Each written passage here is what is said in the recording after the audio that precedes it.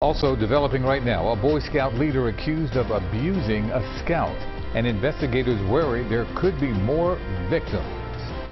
Keith Steininger was also a teacher at Girard College, where authorities say he met the alleged victim. Hello, everyone. I'm Yuki Washington. I'm Jessica Cartalia. This evening, we are learning new details about this investigation.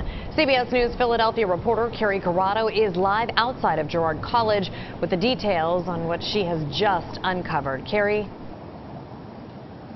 Justin, Yuki, that's right. The DA's office believes there may be more victims out there, so that's why they're trying to get this story out to the public as quickly as possible. Girard College is a boarding school for children from families headed by a single parent or guardian.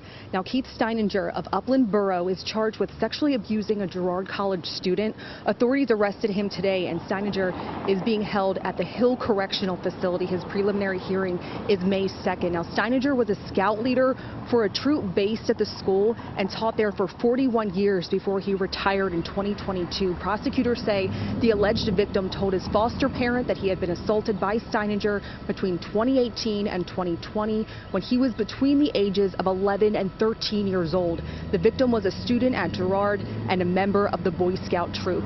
Now, District Attorney Jack Stollsteimer believes Steininger groomed the young boy. Usually child predators don't just do it once. And also from the admission he made to the victim that was recorded by our detectives, he talked about how he liked to show his affection for children. So it makes us believe that there may be other people out there that he inappropriately sexually assaulted as well.